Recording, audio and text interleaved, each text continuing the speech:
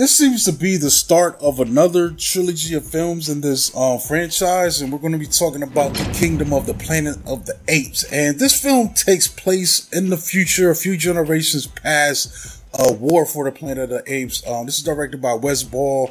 Our cast here is Freya Allen, Lydia Pickham, Kevin Durant, Owen Teague, Peter Macon, William H. Macy, and others are in this. And in this film, many years after the reign of Caesar, a young ape goes on a journey that will lead him to question everything he's been taught about the past and make choices that will define the future for apes and humans alike. And generally, I really love this film, dude. Like I'm biased, you know. I love apes, monkey, anything related, and we got that in spades this year. Monkey Man, Kong vs. Godzilla. Now we got Kingdom of the Planet of the Apes, and I thought this thing was pretty cool as a launching point.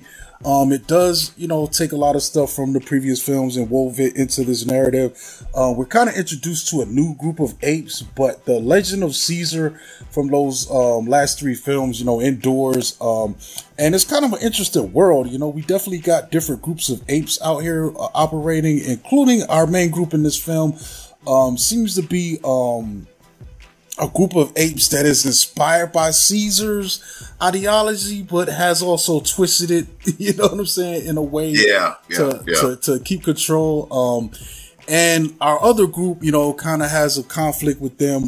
They seem to be more peaceful, more in tune with the land. You know, they it's kind of interesting. They have a relationship with these eagles that they fly in their society.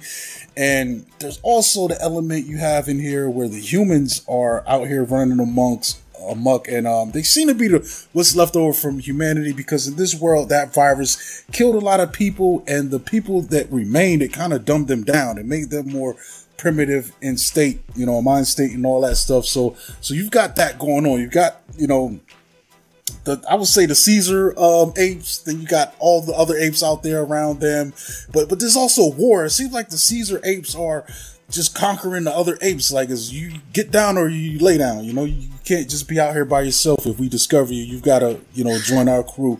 It's kind of, I listened to John Canopy podcast, and he kind of put that towards like organized religion in a way.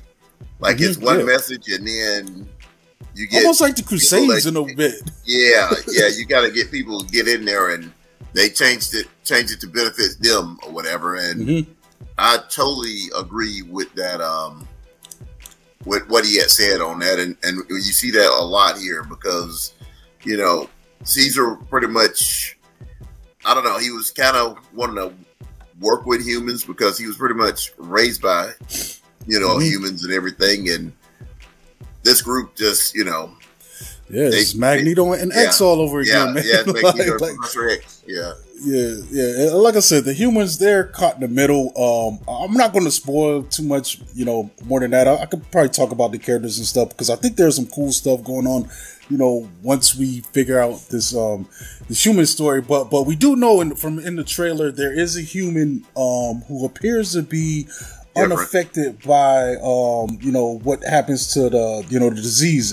You know, they're still intelligent, they stand out, and there's a reason for that I'm not going to get into. But what I do like about this is go ahead, what did you say? That character is played by, and I'm just not realizing, played by Freya Allen, who is actually in The Witcher. She plays I can't think of her character in The Witcher, but it just dawned on me that that's who that is in there. She's Geralt's apprentice or whatever, or the person he protects. Okay. Yeah, but but that's like the first thing I think I've seen her in. Yeah, but what I do like though is like I said, they fleshed this world out really good. They set up a lot of things going into the other film, and also the stuff that's going on here in this film is just really cool, in my opinion, man. We've got there's a lot of philosophical talk, which I appreciate, man. Like that original film, that thing was definitely mostly like it was probably about 70% philosophy, you know, between Charlton Heston and them apes, and them just talking about things. And there's a lot of that in here too, especially, you know, when we look at, Peter Macon's Rocket character, you know, I love his scenes, man, and the stuff that was going on with him and Noah. Noah's our main ape in here. He's kind of like our Caesar in this franchise, it seems like so far. He's the one his people are, you know, taken out, you know, in a violent way once they bump heads with the Caesars. But then you look at the leader of the Caesar, Proxima Caesar, played by Kevin Durant. Oh my God, dude. Such a great character, man. Like when we talk about bad guys and we miss like this guy is one of the greats that I've seen in the last few years, man. Yeah, looking at films like I love watching every bit of him doing this performance, man. It's just amazing just to see this guy brought to life the charisma.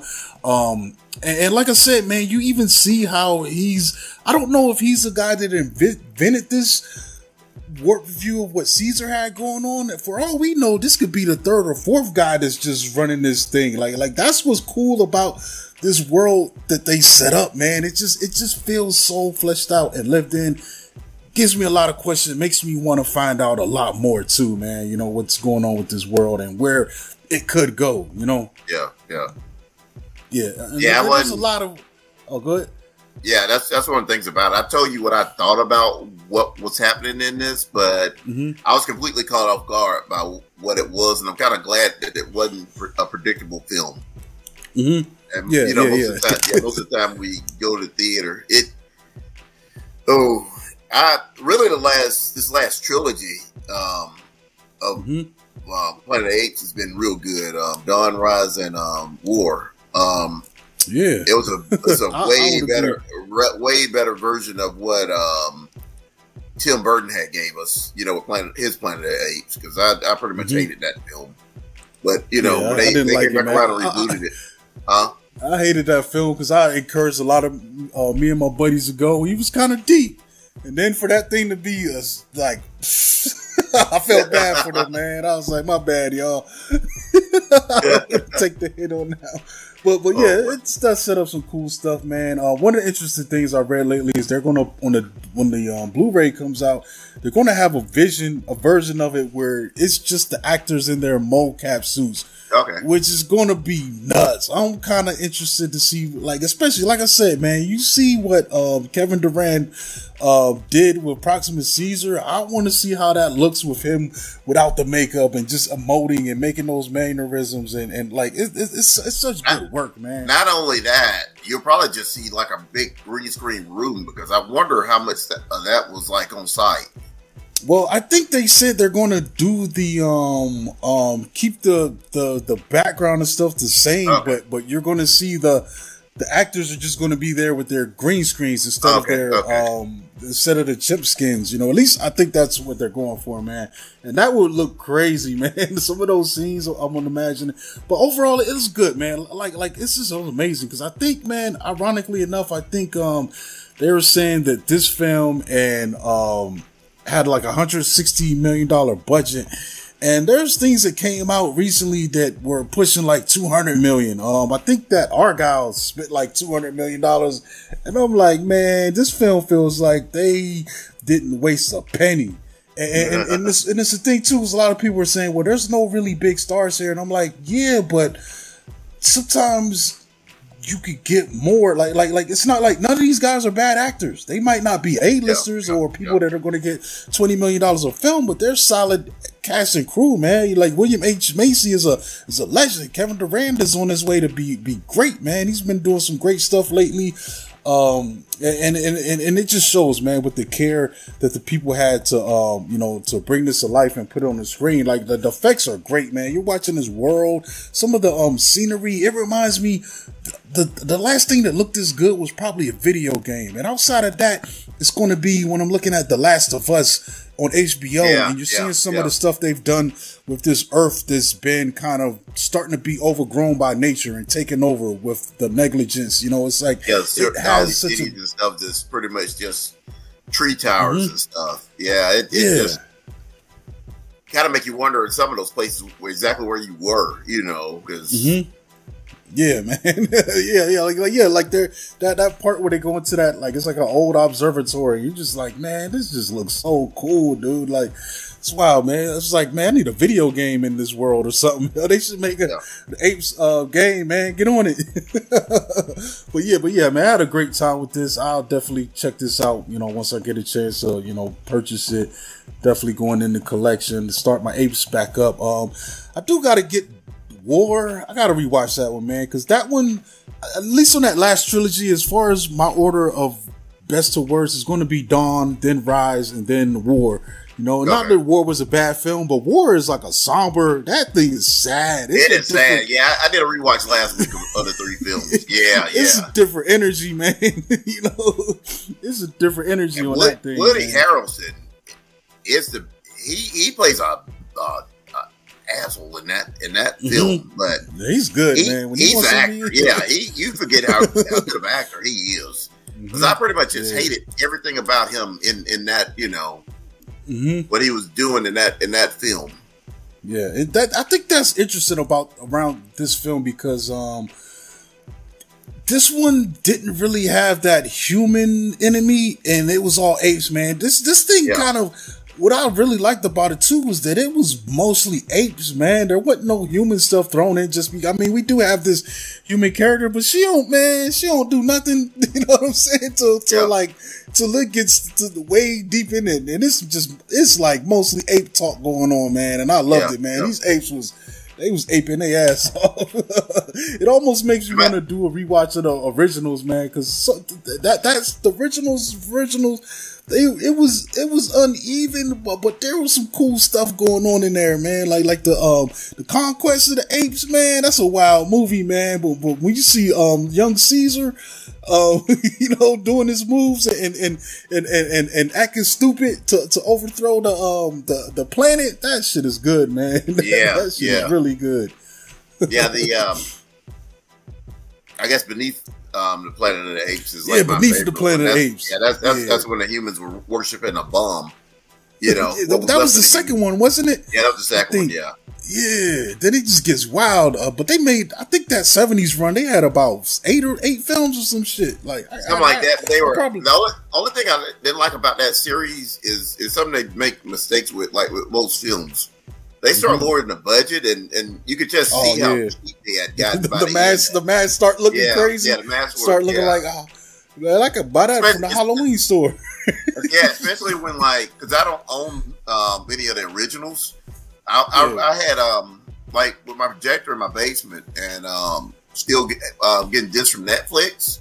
They were looking pretty crappy, when you start looking at detail, bigger details on some of those. Like the mouth couldn't even move after a while. It was just solid, and I'm like, damn, you can see the hole where the where the tongue was. Yeah.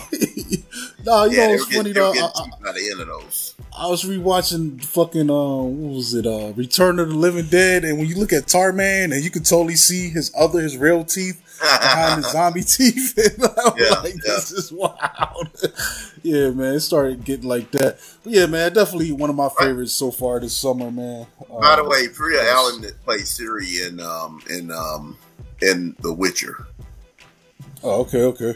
Yeah, that's the character who plays The Witcher. Yeah, but other than that, man, it goes, dude. Great film, man. Like, I definitely highly recommend this one. This might be my favorite one of the summer so far, man. Out of the summer rush of films we've been getting. And how they left this open. You really don't know if we're gonna return to Noah or some other character. Because we can definitely do that. They can definitely jump around. I feel like Noah might be the guy that we see this stuff going through, but I don't know. Honestly, you're right.